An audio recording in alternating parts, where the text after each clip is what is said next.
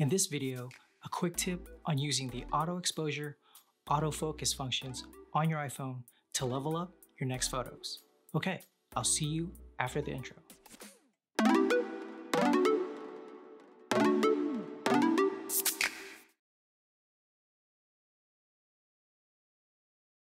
How's it going, everybody? Phoebus Byron here, and welcome to the Leisure Geek channel. And in this channel, I like to give quick tips, quick tricks for new photographers and also busy photography enthusiasts to help them level up their photography. Also, these videos will be either quick tutorials or also give some examples for these tips and tricks through my interests, hobbies, and even a little bit from my personal life. Okay, so let's get started on auto exposure, autofocus for the iPhone.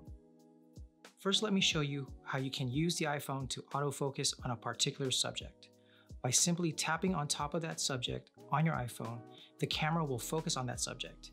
At the same time, the iPhone will also auto-expose the entire scene. You'll also notice an orange box surround the subject which you tapped on.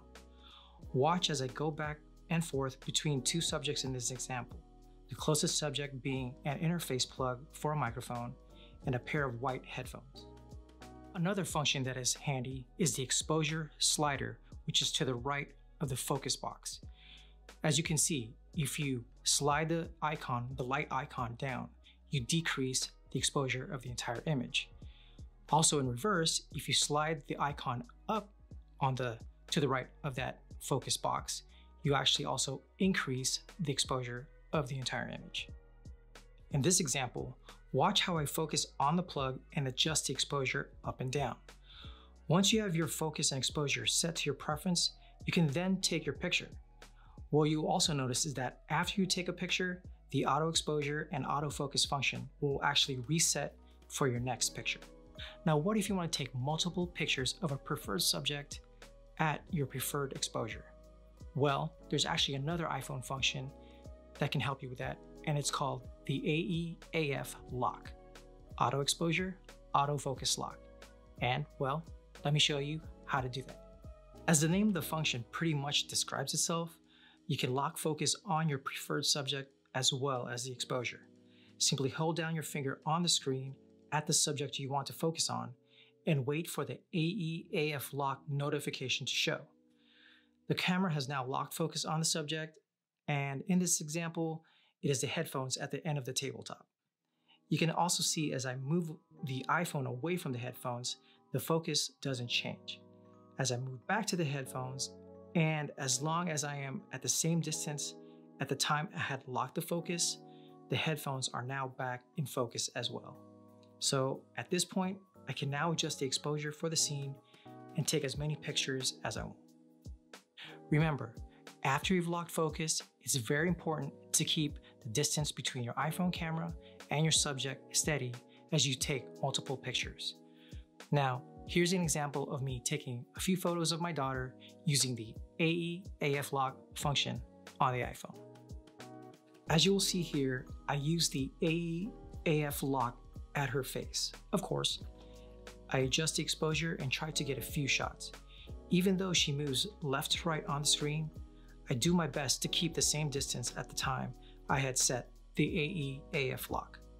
She wasn't as playful and didn't feel like smiling much at this time, but here's a shot I chose. And here is a quick before and after a little bit of editing. Well, the funny thing is, after I was done taking those photos, my daughter started to get a little bit more playful and started smiling a little bit more in front of the camera. To be honest, I missed those shots, so lessons learned. I'll keep my camera on just a little bit longer and hopefully capture those moments and not miss them. So there you have it, auto exposure, autofocus, as well as the AEAF lock function on the iPhone. If you like the content I just provided, please hit the like button down below. Also, if you want to get caught up on new content or other content with regards to tips and tricks for all new photographers or busy photography enthusiasts, as well as a little bit of content around my hobbies and interests and a little bit of my personal life, please hit the subscribe button as well down below. And if you want to go a step further and you want to get notified on all new content I do put up on YouTube, there's also the notification bell. Anyway, again, thank you for watching this video. I really do appreciate it. And I will see you in the next one. Take care. Bye.